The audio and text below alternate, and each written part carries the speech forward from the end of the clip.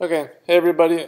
So I'm going to be talking about synthesizing Verilog for a specific device that you have the option of using for a project.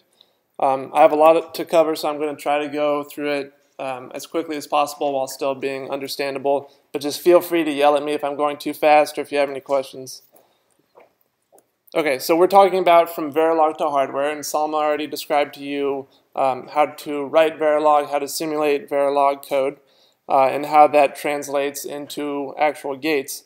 And what I'm going to be talking about is kind of the portion of that that's more downstream, that's closer to the actual hardware, to the actual FPGA itself. So if you look at the entire FPGA synthesis flow, the top two things here in black are what Salma talked about. And after you have Verilog written, somehow it's translated into a description of the nets and the devices, the logic gates, etc., required to actually realize the design you wrote. And then somehow that is translated into device-specific placement of these logic blocks, routing of these logic blocks, and eventually that's translated into something called a bit stream, which is the actual binary data that's loaded onto whatever device you have. Okay, so I don't want to spend too much time on this, but essentially when you've written the Verilog code, this is translated, depending on the device you're using, into programmable wires, programmable interconnects, and programmable logic blocks. So your code may be compiled and your compiler may say, okay, you need a multiplexer here, you need an AND gate here, an OR gate here, and they need to be wired in this specific pattern. And your synthesis tool, your compiler, will take care of all of that for you. But your device itself, your FPGA in our example, needs to actually have whatever logic blocks, whatever wires that your synthesis tool has translated your Verilog into. Okay, and so just kind of pictorially, the place and route will say, okay, you needed this multiplexer and this decoder. I'm going to choose to use this logic block on your FPGA and this one, and I'll wire them together in this fashion. And it's going to try to do that in some way that's efficient, that's optimal, that uses the fewest number of logic blocks possible, etc. And this just kind of gives you an overview of how this is done. You don't actually have to do that part. It's all done for you. But somebody, before you has come and written this compiler, this synthesis tool that does all these smart, intelligent, and efficient things. Okay, so the FPGA that I'm going to be showing you today, which is also the same one that you will be using if you do the optional design assignment, is called the Lattice ICE40 HX8K. And it looks like this. And the main things you're looking at here are the actual FPGA on the top. That's where all your gates are loaded into with the orange circle. A little chip below that that stores the entire program of your FPGA. And then everything else is just taking code, binary data from your computer over USB and programming your device. Okay, so traditionally these tools are kind of these large software packages written by the manufacturers, and more recently we have, we're lucky enough to have open source development tools, which allows us to kind of distribute these FPGAs to a classroom like this. And the actual tools we're using for the netlist, the place and route, the downloading, etc., are these tools listed here.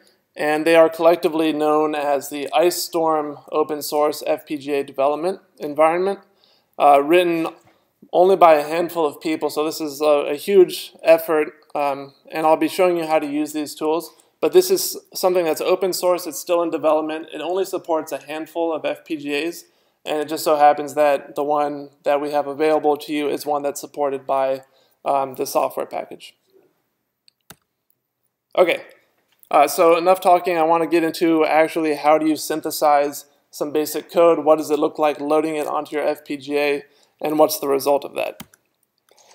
Okay, so again, the FPGA we're using today, you don't have unlimited logic blocks. You can't put an infinite number of gates on any of these devices. This particular one has 8,000 logic blocks, which is not going to be an issue for anything you'll write. It has 8 LEDs you can blink and use to decode, debug your code, whatever you want. And the input clock, so if you're dealing with flip-flops, sequential logic, or anything like that, is 12 megahertz. Okay? And then you have some RAM, and it's compatible with the toolchain we talked about. Okay, if you wanted to install something, if you wanted to install all of this software, it's best if you are on Mac or Linux. The link to these installation processes is on the top here.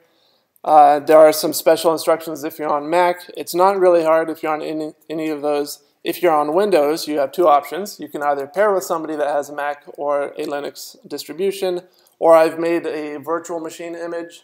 So you would download a free version of VirtualBox, which allows you to run Linux on whatever operating system you have. You take the image I created, and then you can boot up into an image of Linux. So you're going to be working with Linux or Mac. It's just if you have Windows, you're going to be working on Linux within Windows. Okay, and all the examples I'm going to be talking about today are available on GitHub. So feel free to download those and play around with them. Okay, so a general hierarchy for the projects I'm going to be showing you. The first one is just LED blinking. And you will have a higher level folder. This one's called Blinky, and that's where all your Verilog code will go. For these simple projects, you will only have a single .v, a single Verilog file. And common practice is to call the highest level Verilog file top.v. It's your top level, highest most Verilog file. Any additional files you wrote, for example, things that have modules that you wrote that you want to include, you can include in this folder as well. And then you have another file called a pinmap, a .pcf file. And essentially what that does is it translates the named variables you came up with, for example, LED. If I want LED to be one of my outputs, I need to know how does that LED1, LED2, etc., how does that translate into an actual physical pin on my FPGA. So that's taken care of by you. You have to do that in the pinmap.pcf file. I'll show you what that looks like. It's very simple. And then if you are familiar with Unix style compilation, I have something called a makefile. This is also in GitHub. So if you're unfamiliar with this, don't be too intimidated. This all comes as part of the package. This allows you to synthesize and to program everything you have. You'll type two commands. One's make, one is make burn. Make will compile and synthesize everything. Make burn will push that onto the FPGA. And that's all you need. Inside the build folder, these are things that the compiler, the synthesizer, makes as intermediate steps. You don't have to deal with any of this, but if you're curious about it, you can open them up and read them. Okay, so here's some Verilog code that blinks LEDs. There's 8 LEDs, like I said, and we're going to blink them according to an input clock. Okay, so the input clock on our device is 12 megahertz, and I'm calling it HW clock, hardware clock. And then I have 8 outputs, and I have a 32-bit bus called counter. And by the way, this syntax here, if you can see that 32 apostrophe B0, that means I initialize it to a 32-bit value. I define it in binary to be 0. I could have had a D instead of the B, which means I define it in decimal syntax, and I would put a 0 and it'd be the same thing anyways. Okay, you can access a multi-bit bus as you would in most programming languages with these square brackets. So then I have these combinatorial statements like assign LED1 equals counter bit 18. Okay, and the reason I have bits 18 through 25 here and not 0 through 7, for example, is because we have a hardware clock that's running at 12 megahertz, and we're not going to be able to visualize 12 megahertz blinking on an LED, but we can visualize 12 megahertz divided by 2 to the 18, for example. So these are the higher bits of our counter, and we're going to be able to visualize the LEDs blinking on this counter. Okay, and now we have an always block at the bottom here. This is like what Salma described. Every time you have a positive edge on the input hardware clock, I will add 1 to my counter. Now you see I just have a straight plus sign here. Depending on your hardware, you can just do sometimes these simple arithmetic, and it will synthesize to an adder for you. So I haven't gone through the actual process of creating a carry look ahead adder or ripple adder or any of this thing. I've just said counter +1, and my synthesis tool will say, oh, he needs an adder that's 32 bits for this, and we're going to do it all for him. Okay, so I'm continually counting. At some point it will overflow, like you've discussed in lecture, and then I'm going to visualize various bits of this. Okay, now for the PCF file, this, again, like I said, will tell you which variable name corresponds to actual physical pins on your FPGA. In this case, we have LEDs. So I have set IO -- warn no port just will warn me when I compile this if the port I specified doesn't actually exist, like I made a mistake. And then I have the variable name on the left, LED1 for example, and the physical pin mapping on my FPGA on the right. So that says B5, and I can either look at the schematic online for this device, or some of these pins are labeled on the actual square here, and it'll say B5 next to whatever pin. And a very important one there is J3, that's the input 12 megahertz clock. Okay, the make file I've listed here, I'm not going to go into it. Feel free to explore it. You'll see those tools I listed earlier, Yosis, Arachne, and IcePack. That's our synthesis, bitstream, downloading, etc. Okay, so let me show you what this actually looks like. Alright, so this is the code in my LED Blinky project. Ignore this for a second. Okay, so I'm in that folder now, and if you're unfamiliar with command line terminal type commands, just navigating directories, you might want to spend 5 minutes and just kind of familiarize yourself with commands like ls, which lists various files, cd, which will change directories, you can navigate and things like that. It's really important knowledge to have if you don't already have it, so just spend 5 minutes and look up terminal commands. Okay, so I'm in here. If I do ls, it will list everything. I can change it to my Blinky directory. This is my project. I have top.v, I've got my pin map, I've got my make file. The only thing I need to do from here, and this is on the GitHub if you forget this, I type make. This does the entire compilation. It creates my bitstream, etc., but it doesn't actually program my device. Okay, if I want to program my device, I type make space burn. Burn is just what I decided to call it. It's a holdover from a long time ago when you had to actually, quote unquote, burn code into devices. And I was hoping that wouldn't happen. This is a slight caveat with Macs. It's also on the GitHub, so don't worry about this. Okay.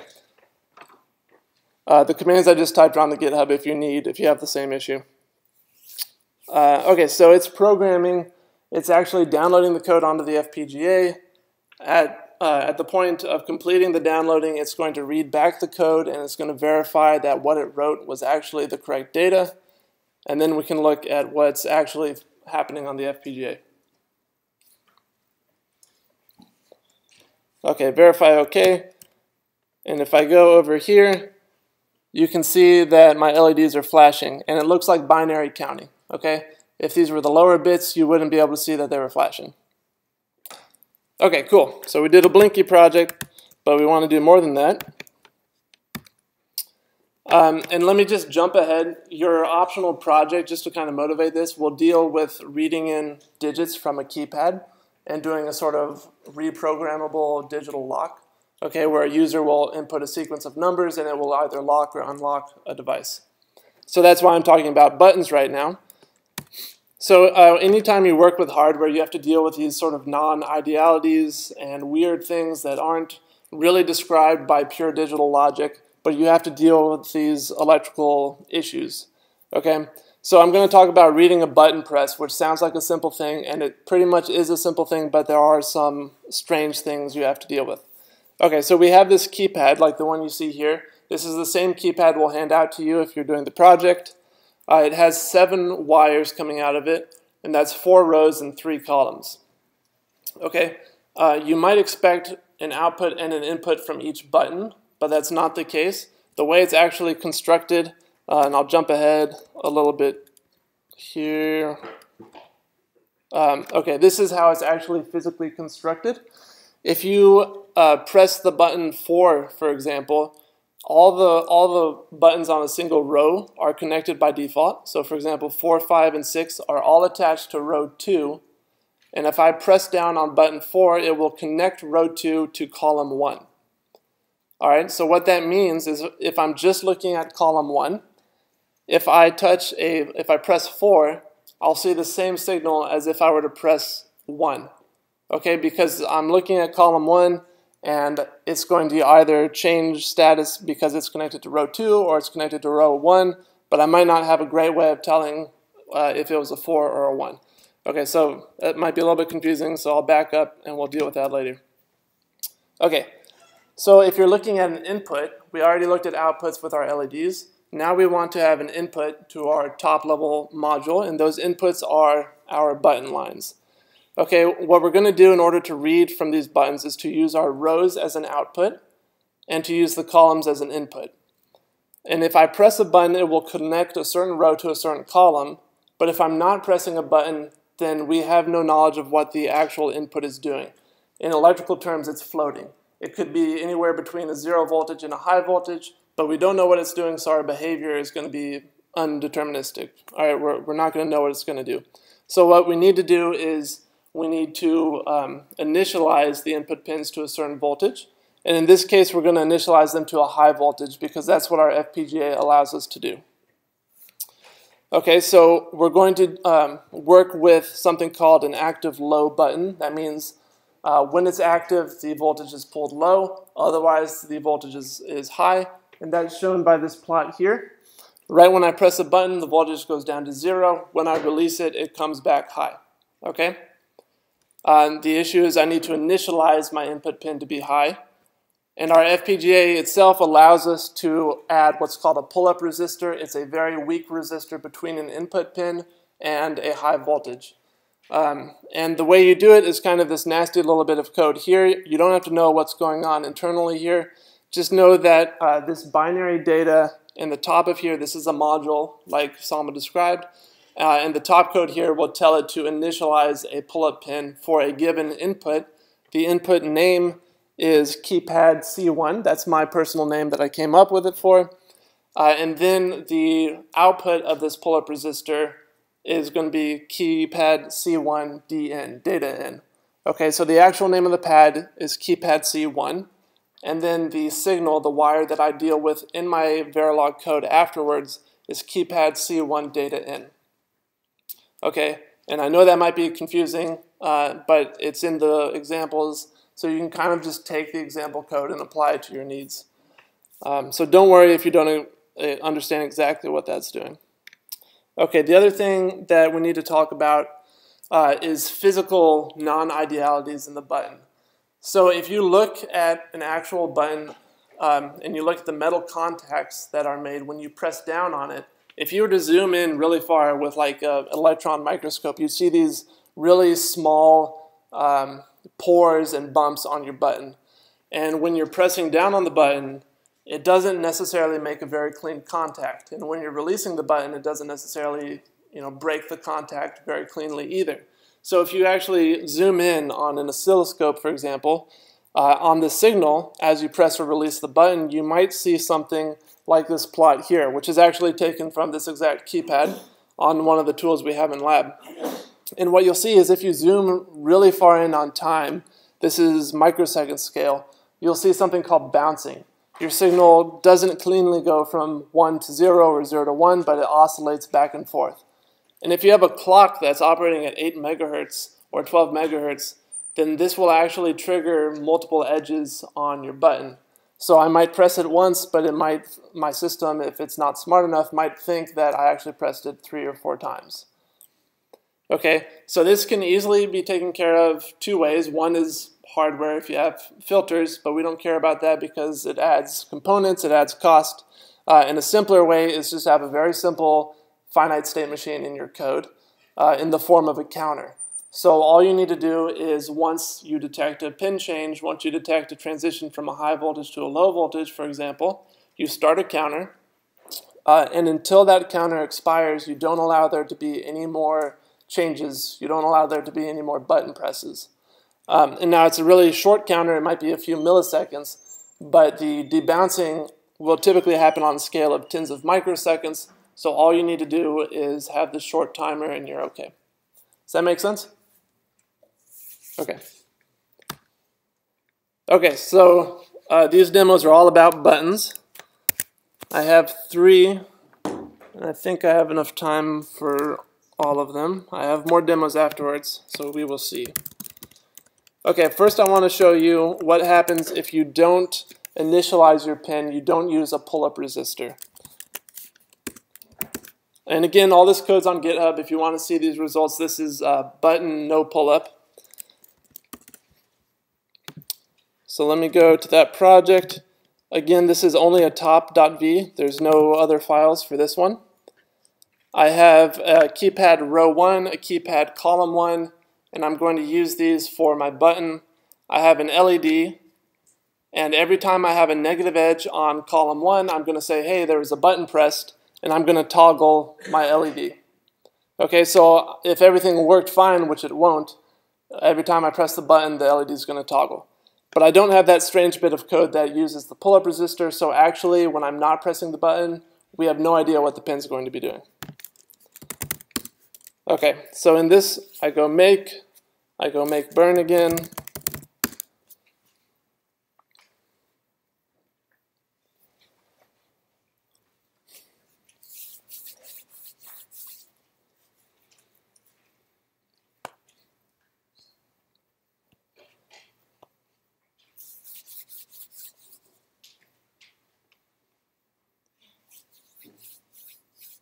This might seem like it takes a while, but the non-open source tools take much, much longer than this.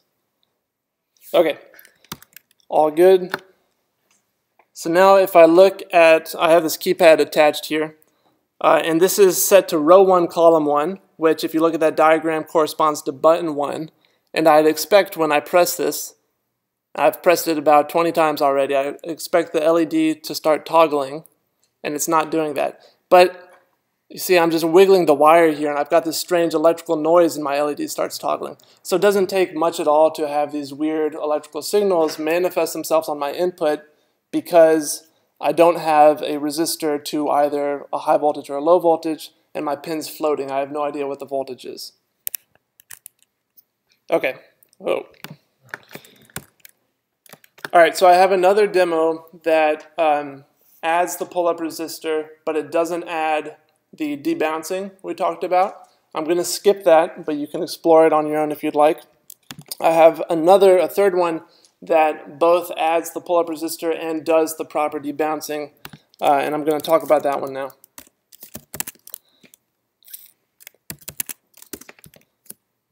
Okay, so first if we look at the Verilog code for this in top.v, there's 2 differences. First is I have this strange bit of code we talked about. This does the pull-up resistor. So I know by default my input pin is going to have a high voltage, which means when I look for the negative edges, it's going to be a nice clean negative edge. And the other thing is I have my debouncing timer. I've chosen to make a 32-bit timer. I have this seemingly arbitrary debounce period I've defined. And again, I said this earlier, D allows me to define my period in decimal. I've set it to be 120,000. I have a 12 megahertz clock. This comes out to a 10 millisecond debounce timer. Okay, and you can go through this on your own, but I'm essentially counting on my timer as soon as I see a key press. So for example, here, remember I have an active low button, meaning if I don't press it, it's high. If I press it, it's low. So this is pretty much, it looks like C code here. But I'll say if not keypad C1 data in other words, if keypad C1 data in is low, meaning I pressed it, and I'm not currently debouncing, then I'm going to start my debouncing, and I'm going to toggle my LED. Okay. Otherwise, down here, I'm incrementing my timer. If my timer expires, I'm no longer debouncing, and I reset my timer, etc. And we can go into this in detail afterwards if you want to see me, or you can explore the code on your own. But let me program this and show you the result.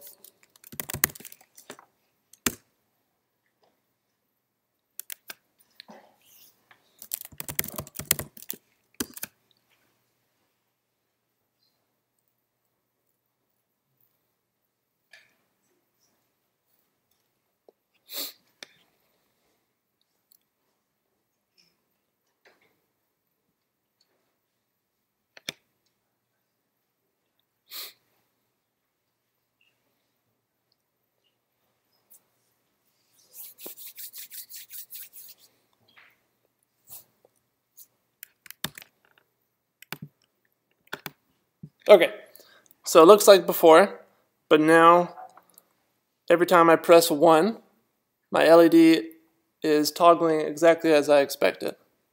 If I were to do this, the one demo I didn't do where I have the pull-up resistor but I don't have debouncing, every once in a while when I do this it might toggle twice. It might toggle on my release again because I come up and then back down and I see a negative edge, and I do that a couple of times. So you wouldn't see this nice clean little signal I'm putting out here. Okay, any questions about button detection?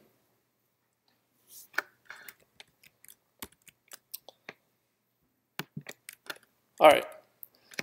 Okay, so you have a keypad. You don't just have a button, and I wanted to quickly describe something you would need to do for your project. You need to detect multiple buttons here, for example, buttons 1 through 9.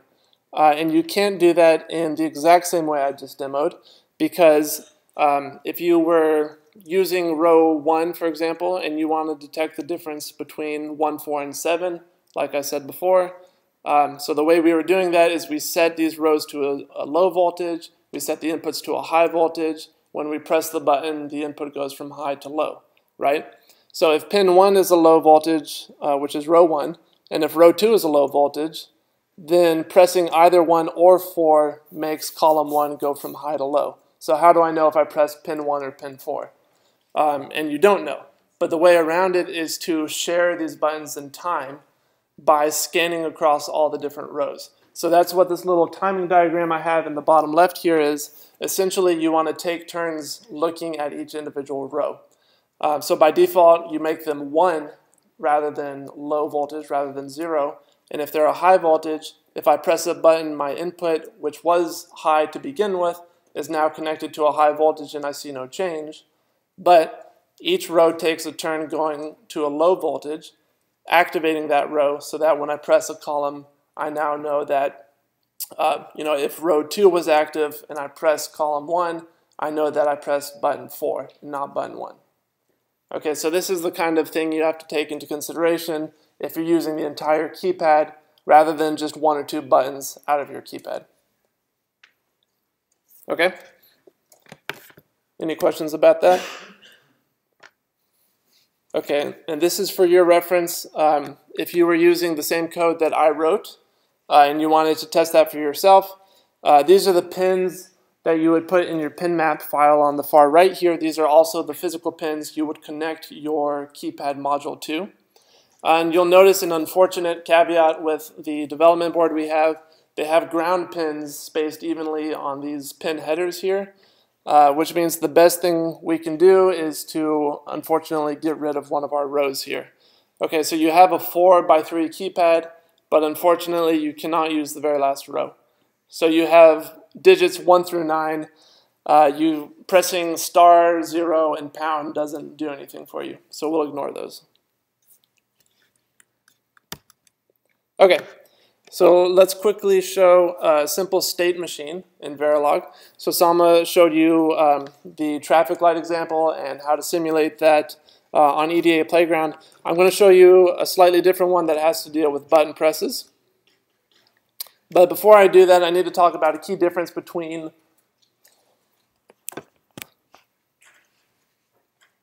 what happened.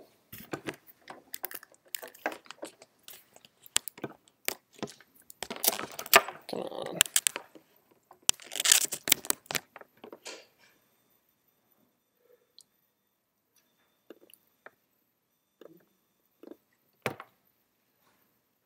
Okay. I need to talk about a key difference between the state machines you talked about in lecture and the state machines you will see in practice when you're dealing with user input. Okay, and the key difference is that in lecture, you might have looked at state machines where at each individual clock tick, the input could possibly change. All right, at each rising edge, you would look at your input and you would advance your state to whatever the next state would be. But in practice, if you're looking at button inputs, button presses by us, and you have a clock that's, for example, 12 megahertz, when I'm holding down a button, my clock will have ticked hundreds, thousands, or millions of times. Right? So at each subsequent clock tick, I don't necessarily have a new button pressed by the user. So instead, you need to advance your state machine every time you detect a new button press rather than every time you have a clock.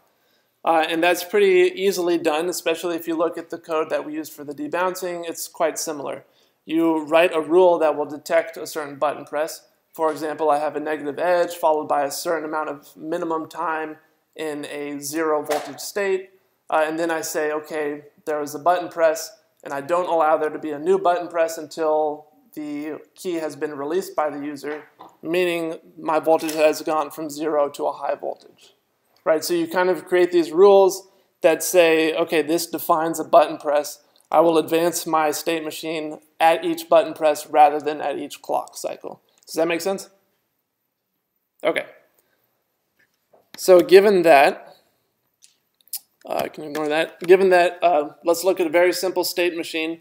And we're looking at a simple code on our keypad. So we want to do something if a 1 and a 2 and then a 1, 1 was pressed on our keypad. We'll just blink an LED or toggle an LED if that happens. Otherwise, we'll just turn that LED off. Okay, so really easy to write this up as a state machine as you've done in lecture. As soon as we get, and I've done it as a mealy machine, as soon as you get to a 1, 2, 1, 1 state, the output on that transition will be a 1. And that output I will assign to one of our LEDs. Okay? Simple enough. The way that actually looks if you're looking at the code is just a whole bunch of case statements like Salma was talking about. Depending on the state you're currently in and the inputs you see, for example, press here is if I've pressed a 1 or not. Depending on what state you're in and what input you see, you advance to whatever state your state machine dictates. So pretty straightforward. And I'll show you how it looks on the actual hardware.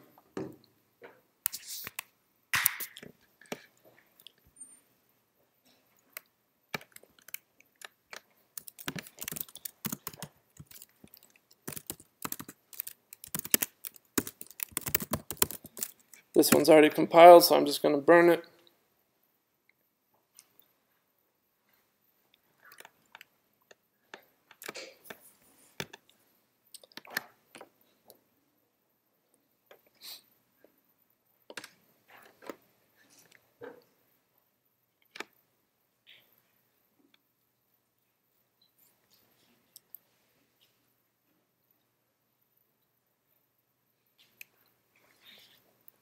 Okay, so it's loaded up. I've assigned LED 1 to toggle if I press button 1. LED 2 will toggle if I press LED 2. LED 3 will be on if I'm in my unlock. It'll be off otherwise. Okay, and I had an error with my binary earlier, so if this doesn't work, that's why.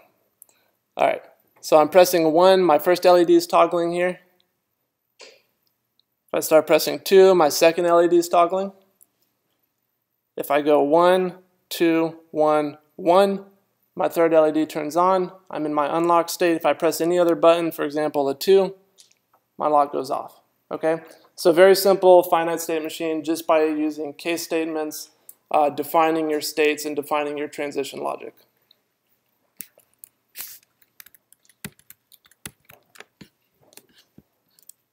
Okay. Let me describe one other very simple state machine that's useful for a whole bunch of applications, and this is serial data communication. So your FPGA has the capability of translating something called UART, which is a very simple serial communication, to USB protocol that will be displayed on your computer. Okay, and the way UART works, it's very simple. We're just going to look at the transmission of it from our FPGA to our computer. And the way this works is you start at an idle state, which is an output of a 1, and you can transmit in bytes at a time. Okay, so if you want to start transmitting a byte, you go from a 1 to a 0, that's your start bit. You then transmit each individual bit, 0 through 7, least significant bit on the far left, most significant bit on the far right, most recent in time. And then when you're done, you will go from a 0 voltage or whatever bit was bit 7 to a high voltage, and that returns to an idle bus. So if you're not transmitting anything by default, it's a voltage high. Okay? So you can write this into a really simple state machine depending on what character you wanted to transmit.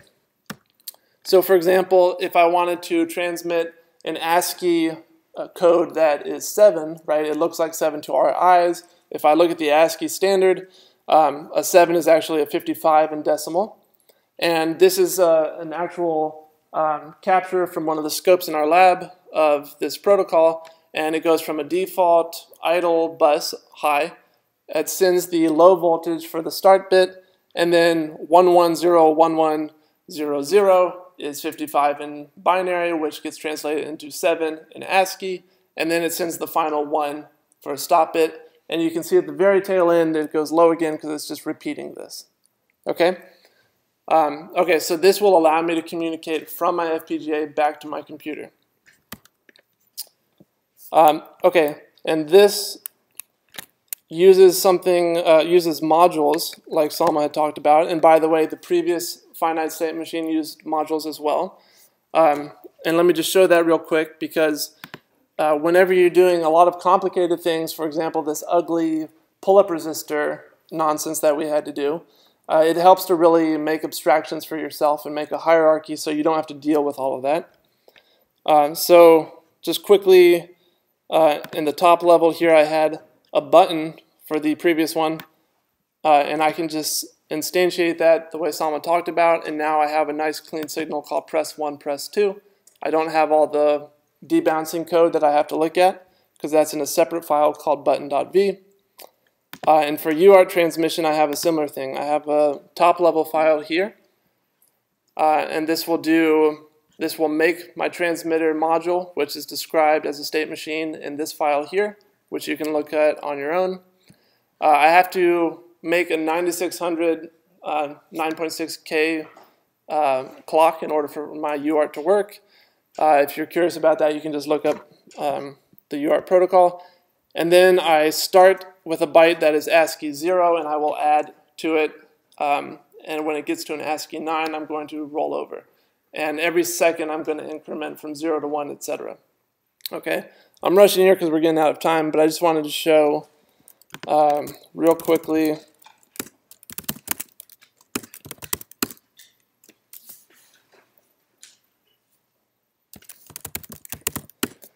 So once it's transmitting code, you need something called a console or a serial console program on your computer.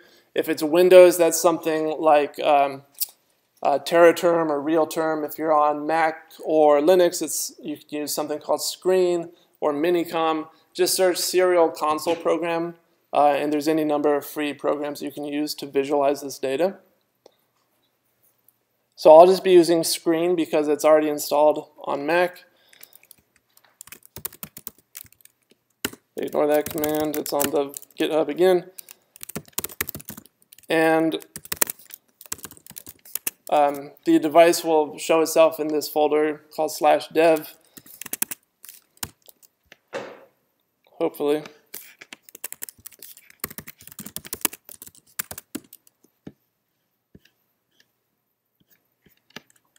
Alright, it doesn't want to do it right now.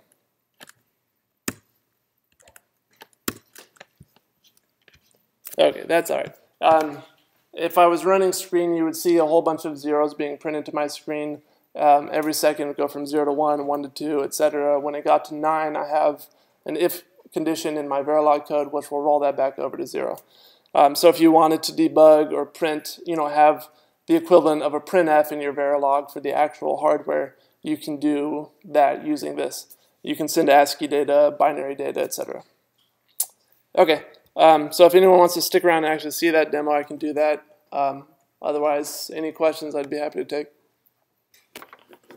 Yeah? If you have the file that you're using code from another file, do you have to include that other file, or is it all shared? Yeah, great question. So that's handled in the make file, and you do have to explicitly tell it. So if I were to look at something simple like my Blinky, if I look at the make file, all my files are here.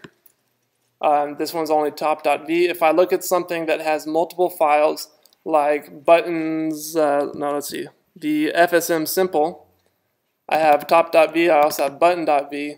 So if I look at my make file, I start by defining it top.v, and each subsequent file I use, I have to append it to my files list.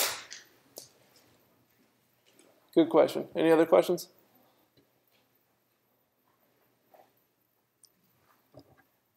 All right, so take a look at the ICE Storm program, the actual information on this Lattice ICE40 chip, and these slides as well as all this code will be posted online for you to look at. Yeah, and we'll also post instructions on Piazza on how to proceed with GitHub and things like that.